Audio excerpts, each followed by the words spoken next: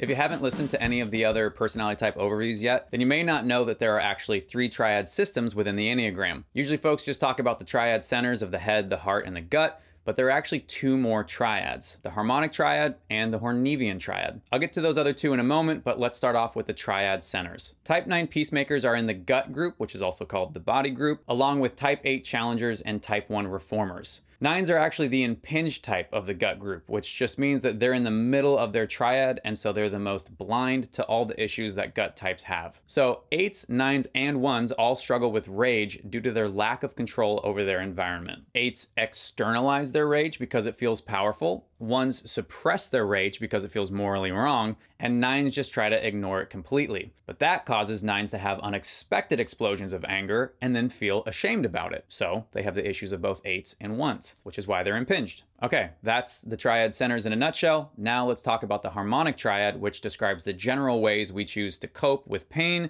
trauma, or even minor setbacks. The 3 groups within the harmonic triad are the reactive group, the competency group, and the positive outlook group. 9s are in the positive outlook group alongside type 2 helpers and type 7 enthusiasts. The positive outlook group deals with pain exactly how it sounds, and they are masters at finding the silver lining. For 9s though, they're just in denial about how bad things are because their greatest fear is a loss of harmony and connection. 9s really need help processing hard feelings like grief in order for their positive outlook to be grounded in reality rather than their hardwired instinct to avoid pain. All right, last up is the Hornevian triad, which groups Enneagram types based on their social behaviors. The 3 groups within the Hornevian triad are the assertive group, the compliant group, and the withdrawn group. 9s are in the withdrawn group, along with type 5 investigators and type 4 individualists. Peacemakers deal with social discomfort by withdrawing into themselves. 9s may be able to keep themselves physically present with the group and stay out partying late into the night, but they withdrew into their mind hours before the night ended and have been daydreaming about exactly what they're going to watch,